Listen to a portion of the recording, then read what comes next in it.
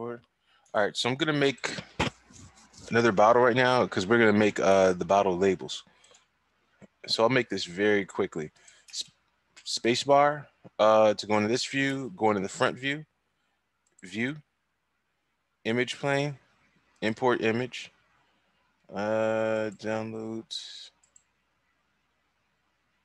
More bottles here.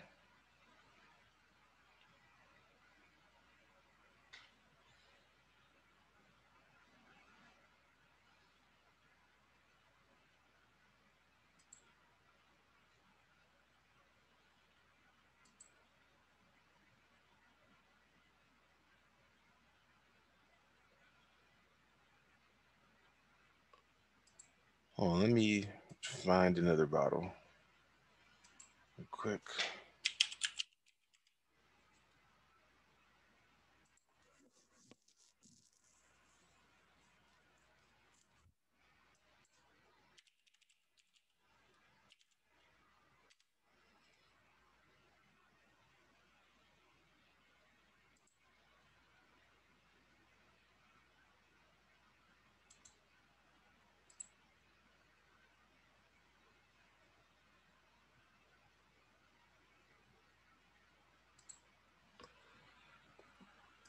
Okay, images, import image, QD.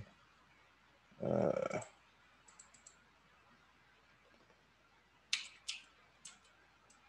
right, putting it on here. Ooh, it's low resolution. It's all good. Take down this a bit. Poly modeling. Let me get a cylinder.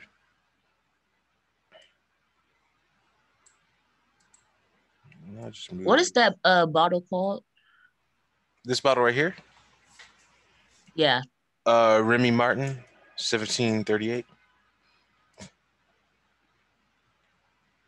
It look familiar, or you're just trying to do the same one?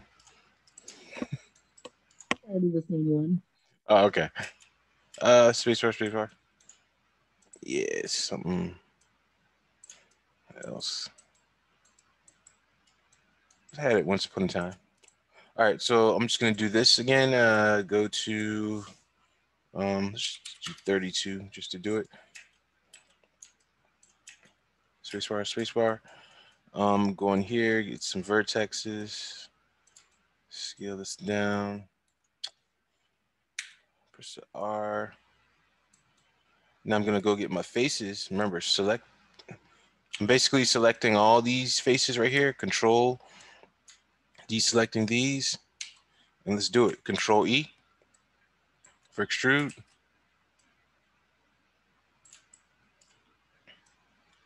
I'll just go fast about this. G, G, G, G, G. This plane still seems a bit bright to me, so I'll just take it down like this. Do you get into wireframe mode again? 4 wireframe, 5 is solid. Gotcha. So now I'm gonna right click, and this is what you did earlier, right? Oh no, wait. Well, you did this. So when you double click on this edge, so I put it in edge mode, double click on it. I'm gonna press R for scale, and I'm gonna scale it down. Remember, if you scale it from this side, it looks correct, but it's not correct. Always scale it from the middle. So middle, double click, scale from the middle, double click.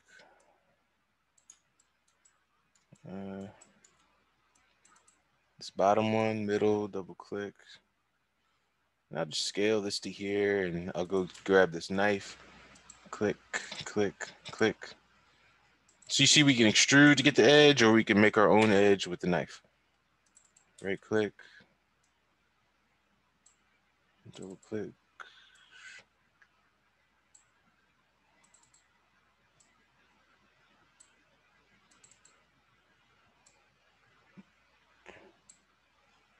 All right, I'll just put a couple more right here. Q quit.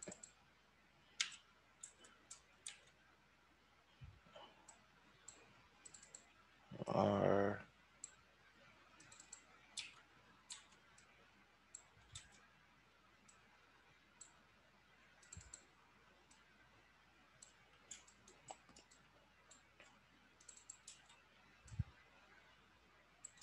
Ooh, what happened there?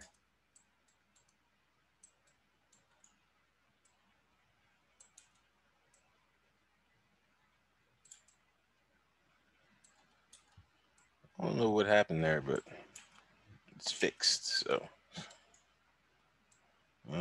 here, double click here, and let me grab those faces. So I'm just gonna go to faces, select all of these right here, and I'm gonna press 4 to see through it. Control click, so I know I have the top. All right, spacebar, spacebar, W. Yeah, I'll just bring it up here. G, G. Then we're done. R.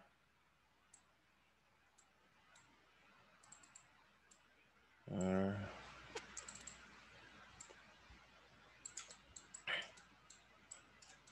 Okay, we're done with this. So now we're gonna put a label on it. So I'm gonna go over here to UV editing. And what I'm gonna do is I'm gonna choose the faces I want this label to be on. So I kind of want it to be as like orthographic as possible. So I want it to be, you know, so this will be the middle of my label. You see the grid line? So I'll do right here. Actually, yeah, we can do this. So I'm trying to be even with it. 1, 2, 3, 4, 5. 1, 2, 3, 4, 5. I can grab a couple of these on the bottom too.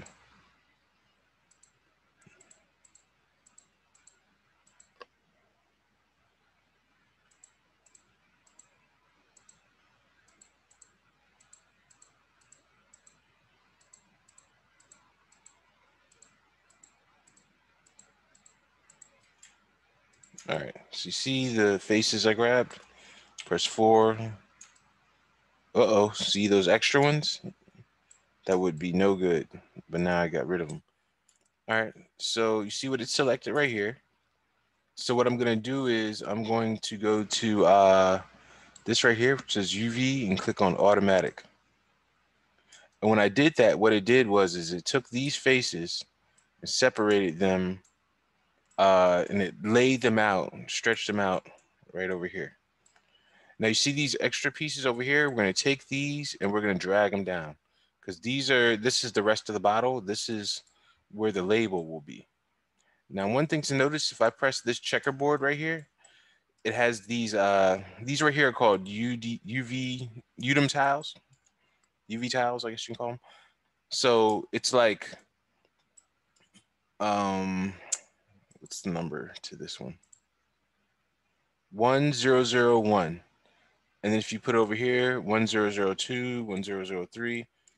So your texture goes in each one of these areas on this grid. Now check this out.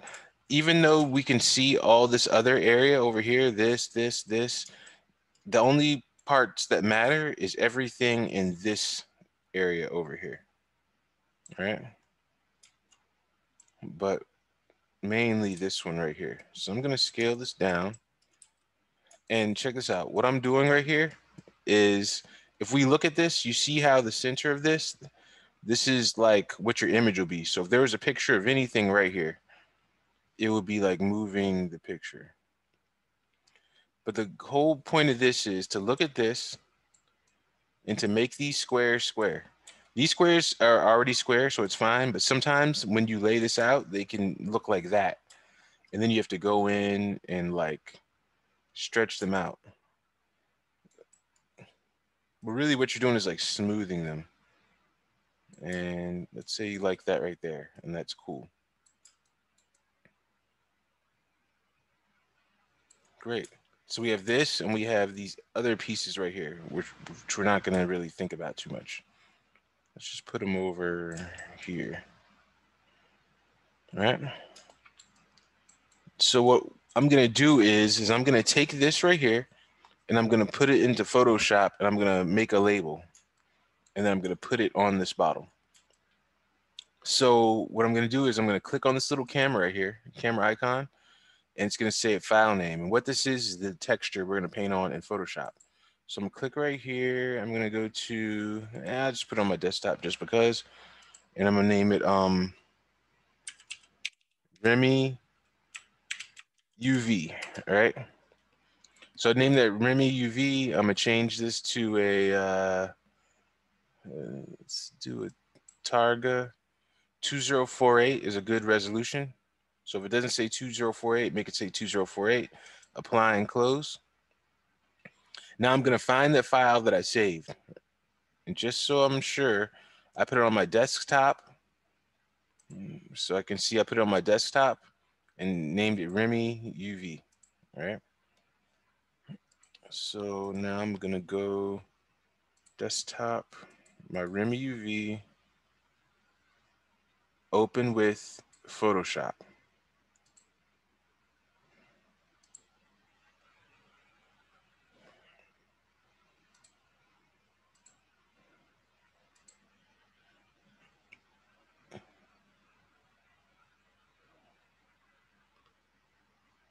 I don't know why I don't see those lines. Hold on. Okay, I think I did something wrong, but I think I know what I did. So I have to select the object. We'll right-click Object Mode, and then click on this UV. So I'm just going to override it, apply and close, overwrite. Now I'm going to open in Photoshop. Stop share. Desktop, UV, right-click, open with Photoshop.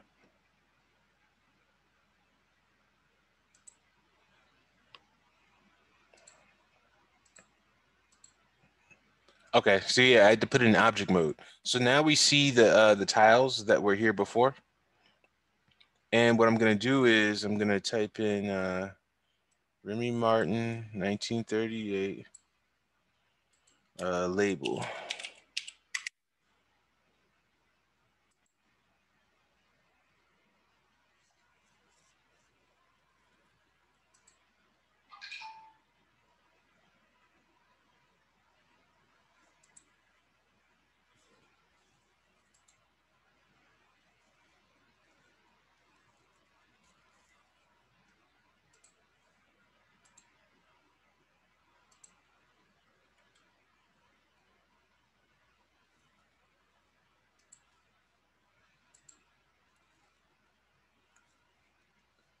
Uh,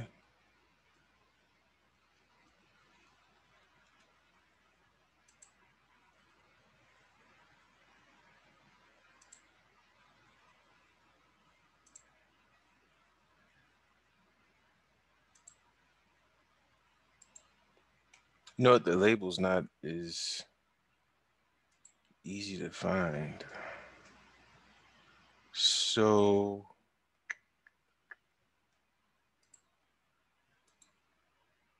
all right, I found one.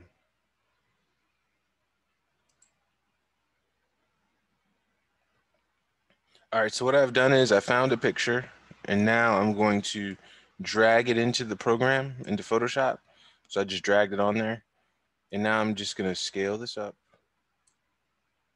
scaling this down.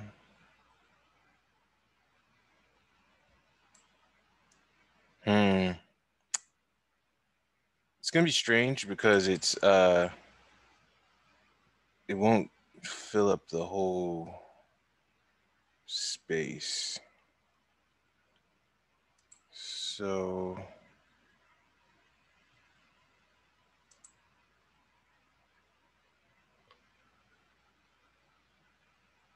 I'll do this.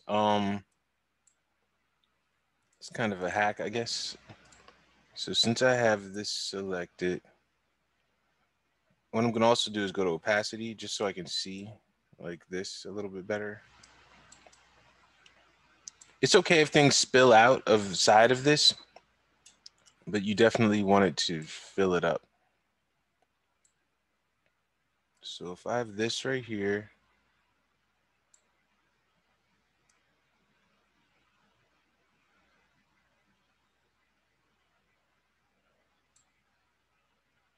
this.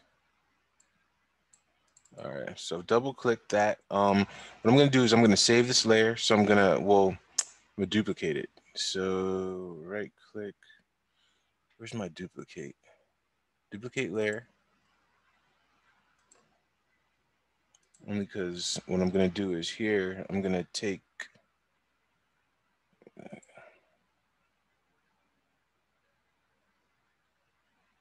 let's say, I'm gonna cut this out right here. So I'm taking this, I'm gonna right click and I'm gonna do layer via copy. And so what it did is it took this piece right here, I copied it. Now I'm gonna do a Control T to get these transforms. Ooh. And I'm gonna hold down Shift so that I get this. Now this is just a cheap way for me to get like the rest of the label. So I'm holding down Shift and doing this. Like I said, as long as you cover up the UV lines, it's all good. It doesn't matter if it bleeds out because what we're gonna see is right here. So this is my new layer. I'm double clicking to seal the deal, and I'm gonna take the old one that I made before and I'm gonna drag it on top. Right? And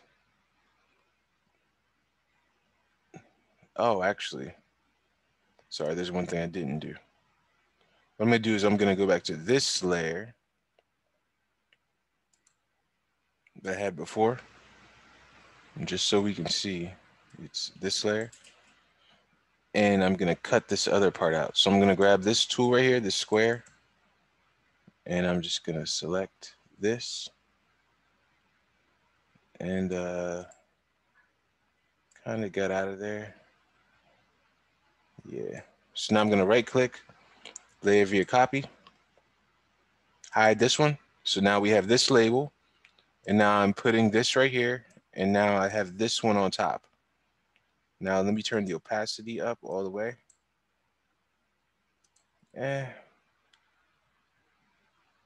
Looks strange, I guess. It definitely looks strange.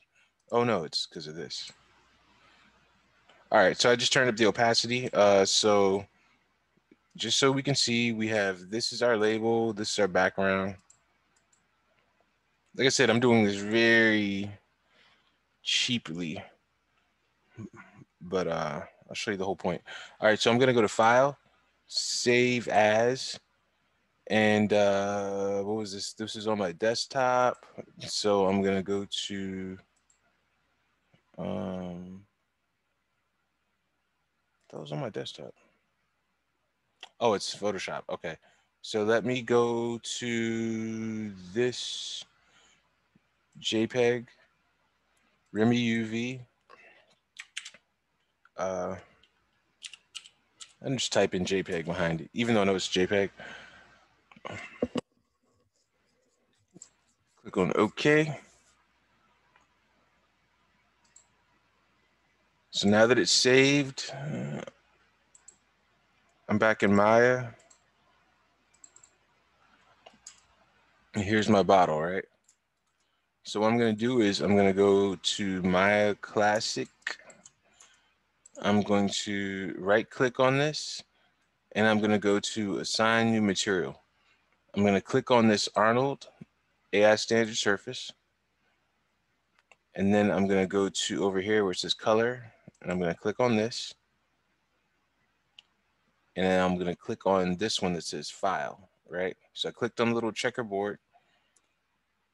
And if you don't see any of these, it's really just 2D textures, but File is the one you want to get. So now that I have File, I click on this, and I go to my desktop, and I get that file that I just made from Photoshop, right? Now it's on here, but we can't see it, right? We have to do, just type in 4 for wireframe, 5 for solid, 6 for texture, right? So now we see this bottle with this texture on it. Now I'm just going to select this, and I'm going to, oh, look what happened, right? I selected it and it selected every other face that I didn't select. So you could manually select these faces if you want to, or it will, you know, automatically do it like mine did. And you can right click and go assign new material, Arnold, add standard surface. And I'll just change this to say glass. All right. So now I can click on this and now I can change the color.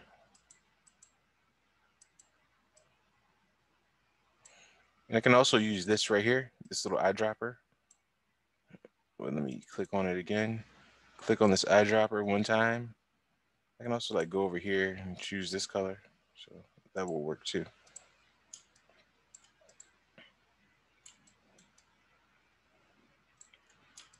So this bottle, when I made it, it gave me a bunch of things like this, like poly UV tweak, poly projection. They gave me, well, this is called construction history. To get rid of that, you hit this second button right here. So this one's center the pivot. Oh, now the pivot center. This one's delete destruction history. So we have our glass material and we have this, which is our label. Didn't name it. So yeah, so now when I select this, I have two different, this doesn't like to be selected.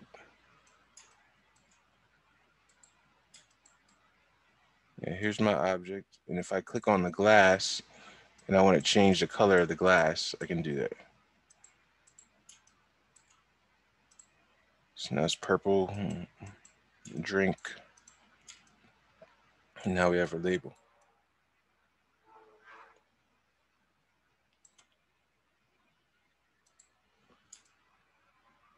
See, that's the process. I mean, of course, make it make sense, you know, and not have your glass be like a different color.